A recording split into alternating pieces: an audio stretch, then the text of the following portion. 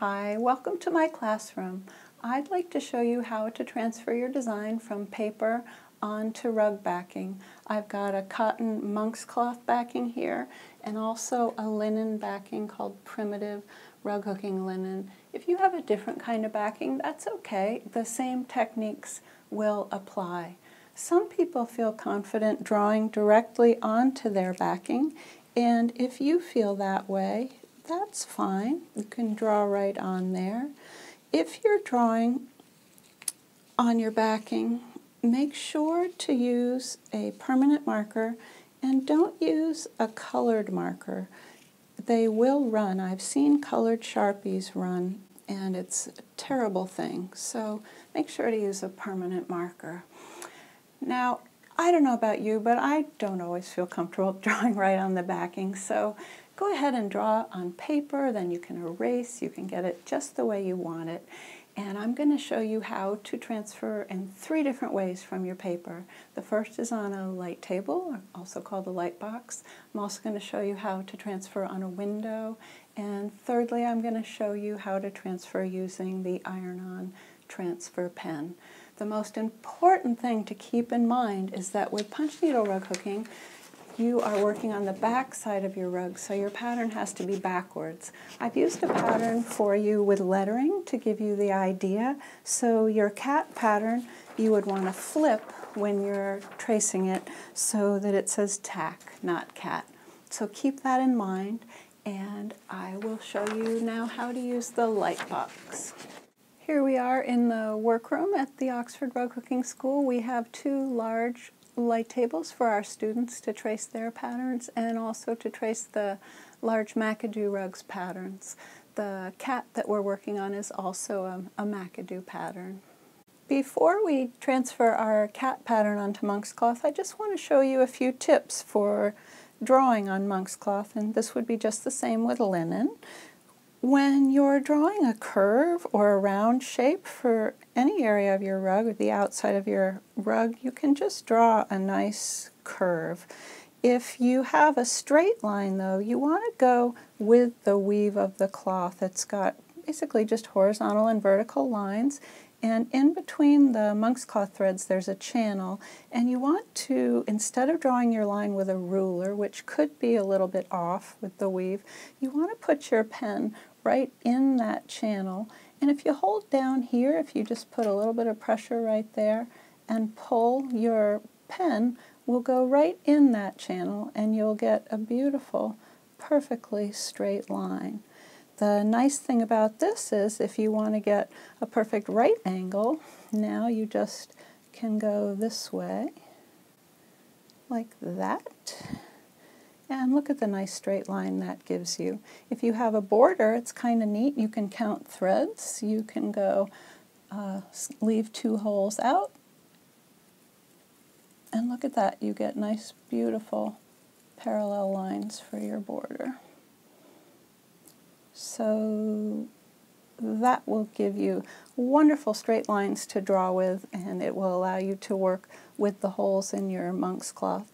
This is a regular Sharpie. They actually call it a fine point Sharpie. Some people prefer an ultra fine Sharpie. They find that it stays in the grooves better. And it looks like that. My personal favorite is a 3B pencil, a soft lead pencil. I find it just stays in the channel beautifully. Now you may not be able to see this very well, but when I turn off the light table, you'll see it wonderfully. So this is my favorite because not only is it the easiest to stay in the channel, I also can see my lines much better to punch with. If I have this thick black line, it's kind of hard for me to see the holes. I've got my cat pattern on the light table and I've flipped it, so note that the pattern is backwards. We've got tack instead of cat, which is just what we want.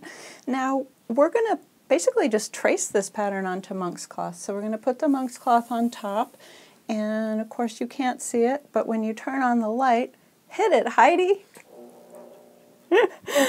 You can see the pattern just fine. I like to center my pattern in the monk's cloth, and you can do that with a ruler, but I usually just use my hands to measure. And that looks just fine. Once you get it centered, you want to make sure that the weave of your monk's cloth lines up with the lines of your drawing, and you'll be able to see that when you're right on top of it. So just gonna wiggle it a little bit to get it nice and straight.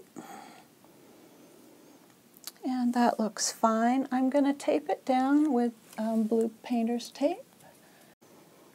And I'm going to start by drawing the outer line of the border. And I'm just going to put my 3B pencil right in the groove. And I'm not so much drawing as just pulling the line, pulling in the line. And just go till you get to the stopping point there. And if you put a little pressure on, it gives you something to pull against. So think more about pulling your pencil than drawing a line, if that makes sense. Now because monk's cloth is stretchy, it's wiggled a little bit with the line, drawn line below, so I'm just going to make sure it's lined up.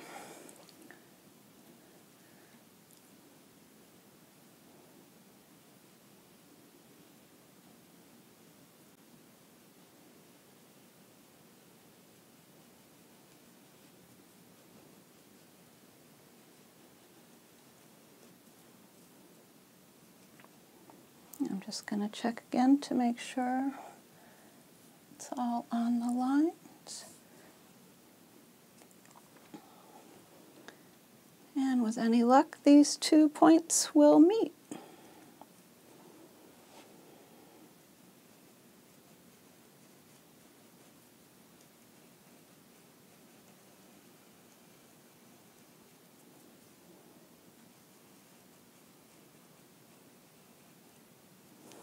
There we go. So I'm going to straighten it up again, and then to do the inner border line, I think what I'm going to do is count holes, and I've got 1, 2, 3, 4 rows of empty holes.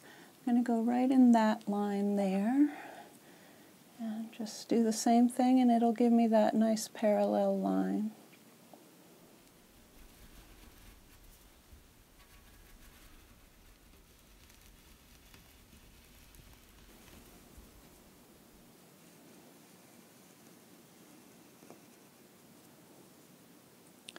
There, so there's the border done, and now we're ready to trace the inside of the pattern. I'm going to do that with my fine point Sharpie, and you're just going to go over everything you see.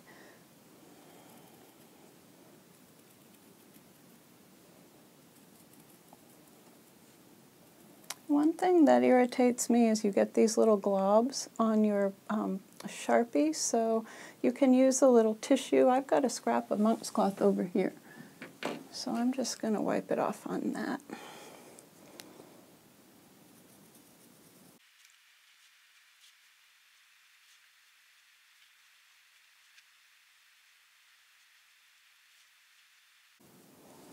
For the lettering, I want a nice straight line in my lettering, and the holes are all lined up nicely. So I'm going to use the weave of the backing to get that nice and straight. There, looks like we're good to go. If you find when you're drawing that it's hard for you to see what's underneath, don't be afraid to lift it up and give a little peek to see what's going on under there. And when I'm done, the last thing I like to do is to turn off the lights and the light table, and then you can tell if you've missed anything. If you're tracing a pattern onto linen or another darker rug backing, I just want to show you what that looks like. We'll turn the light on so you can see. The pattern does show up just fine. You're just going to trace it the exact same way that I showed you with the monk's cloth. I'm upstairs in our dye classroom, and we have a nice French door here that I'm going to trace on. If you don't have a big window or you want to try something different, you could also use a glass coffee table and put lamps under it for a light table, or if you have a glass table of any kind, put lamps under it. I have one friend who has a dining room table that has leaves in the middle that come out to make the table larger or smaller, and she actually put a storm window in there with lights underneath it and use that. You can use cold frame glass, get creative. The window works really well. There's a few things to think about. Overcast or sunny days are fine. You want to make sure that your pattern is backwards, just like on the light table. So we've got tack here instead of cat. I like to use wide painter's tape because the monk's cloth is stretchy, so I tape it very securely to make sure that it's not going to move. I am not very good at drawing my outline straight lines while it's hanging like this. So what I did is I actually put this up on the window and I marked my corners so I could see them. And then I took it off the window and just drew these lines on a nice flat table. So I did this ahead of time so you wouldn't have to wait and watch me do that. When I put it back on the window, as I say, it is a little bit stretchy, so I like to tape down the edges. And you might be thinking, oh my gosh, I can't even see the cat. But look what happens when you press on it. See how you can see those lines? So I'm going to go ahead and tape it with more of this wide tape. And I've already got the border done. The border lines up nicely, so all I'm going to do now is trace the cat.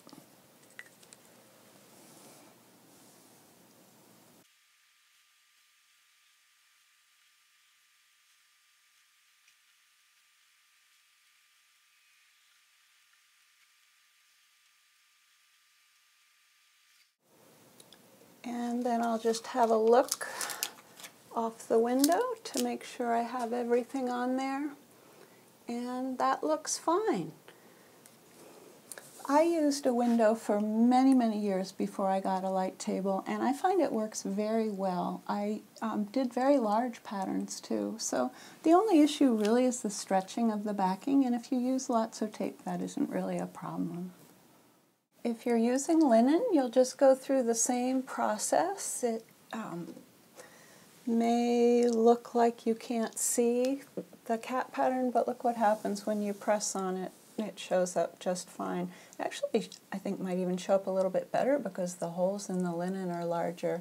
If you're using a different kind of backing, honestly, I've never tried using a window or a light table on other backings, but give it a go, and I hope that it works for you.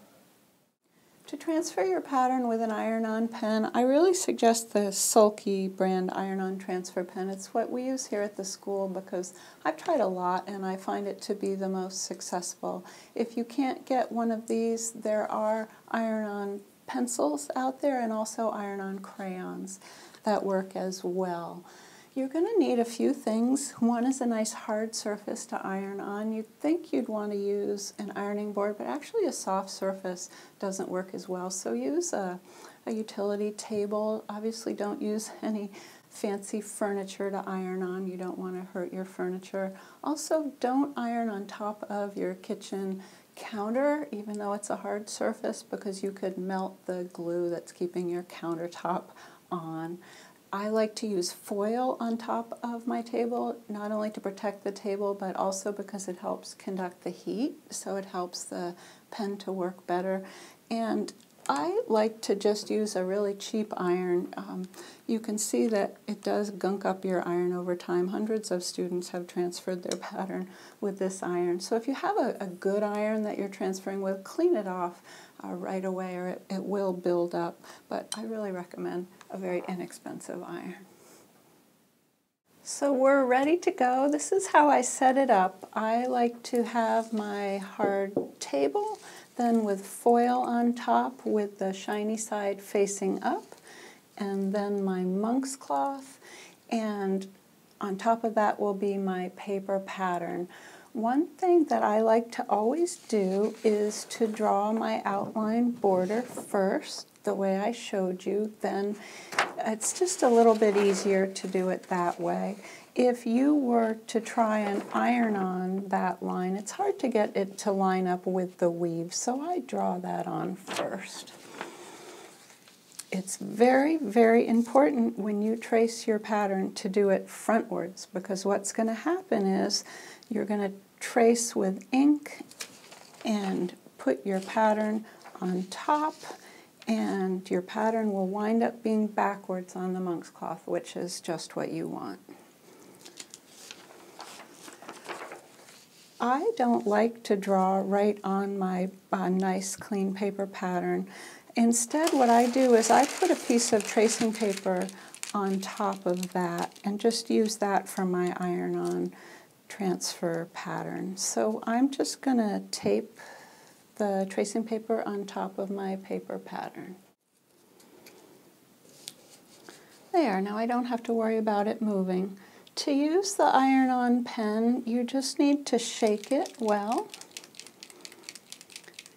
And then to get the ink running, it presses down, and you just want to hold it down for about 5 seconds until the ink starts flowing. And if you get a big bloop of ink like that, it's actually good. Then you know it's got a lot of ink in it. So once you've got the ink flowing, you're just going to trace your cat and your lettering. Don't have to do the border because you've already done that. So we're just going to go right over the drawing. I like to start from the top and work down so it doesn't smudge on my hand. I'm tracing my pattern from my paper pattern onto tissue paper on top of the monk's cloth, as you can see, but you don't have to do that. You can do that on a regular table if you prefer.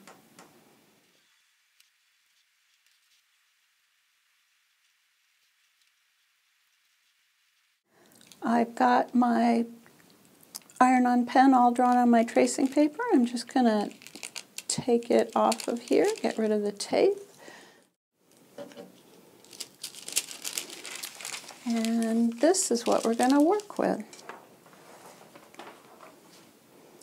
Remember that you want your pattern to be backwards for punching, so we're going to flip this over and iron the pattern on so it says tack instead of cat.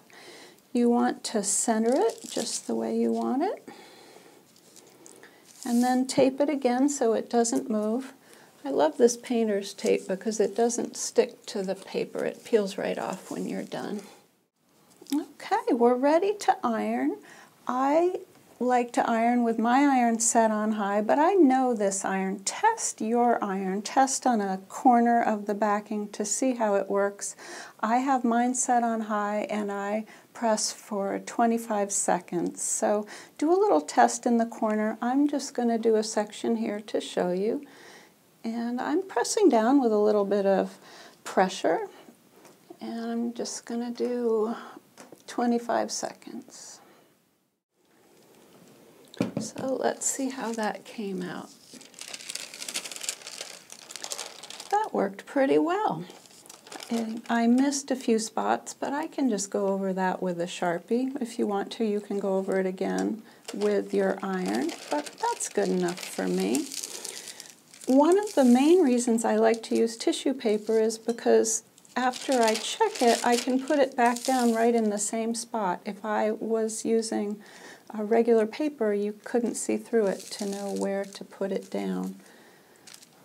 So I'm just going to iron the rest.